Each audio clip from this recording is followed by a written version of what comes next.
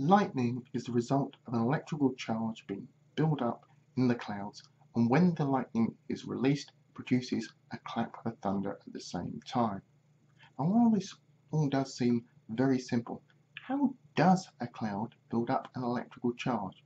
What actually is lightning, and why does it produce such a loud noise? Well, clouds, especially the huge clouds responsible for thunderstorms, contain rising and falling air currents. Now, the average temperature within a developing thunderstorm can be around about minus 20 degrees centigrade. It means that the water inside a thunderstorm is generally a mixture of ice crystals and supercooled water droplets. The rising air currents tend to contain the smaller ice crystals or water droplets, and the falling air currents have the larger droplets of water.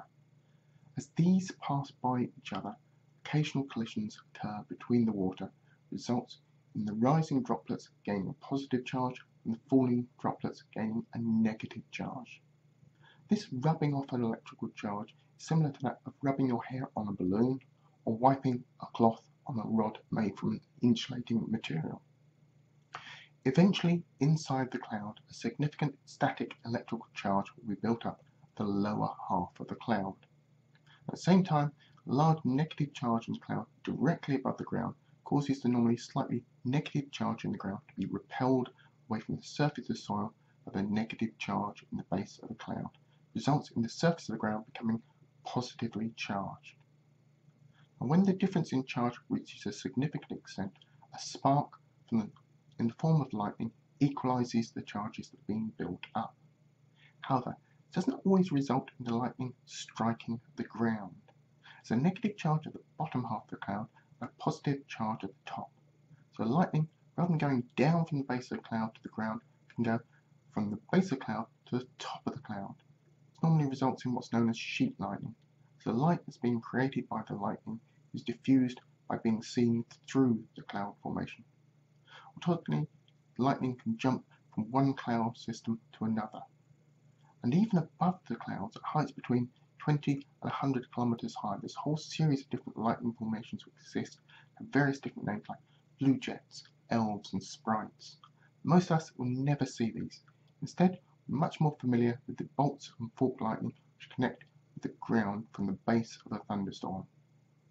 Now, as an electrical charge almost reaches the ground, it's met with a positive charge coming upwards, normally reaching upwards from a tree or building, connecting with lightning just before it touches the ground. Once these are met, there's a temporary and easy path for the charge to flow rapidly between the cloud and the ground, at which stage the initial faint lightning suddenly glows brilliantly bright as the charge heats up the air around it to form superheated plasma.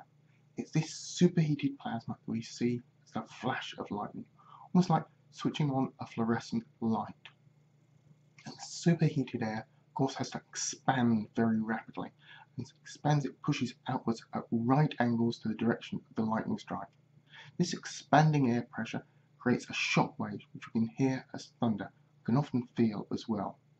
However, since expansion takes place along the entire length of the lightning strike, and the lightning often takes a rather indirect route to the ground, the difference between the observer and different parts of the lightning can vary by several miles. It results in hearing, rather than just a single bang from thunder, instead it creates a loud bang followed by a prolonged rumbling, which can last for a few seconds. Now, the time between the initial flash and the first bang of the thunder can be used to calculate the distance between the observer and the lightning strike, with a 5-second gap representing approximately 1 mile distance from the strike. Now, it's also this ability of lightning to superheat anything in its path that makes it so dangerous. Not only can the lightning strikes cause fires or kill people directly struck by lightning, but often lightning will strike trees, and as the lightning passes through the tree, it heats up the water inside the tree, causing it to expand rapidly. This expansion is unable to be contained by the tree and will often explode, showering anyone under the tree with debris. As this risk of being hit by tree debris is the reason why you shouldn't shelter under a tree during a thunderstorm.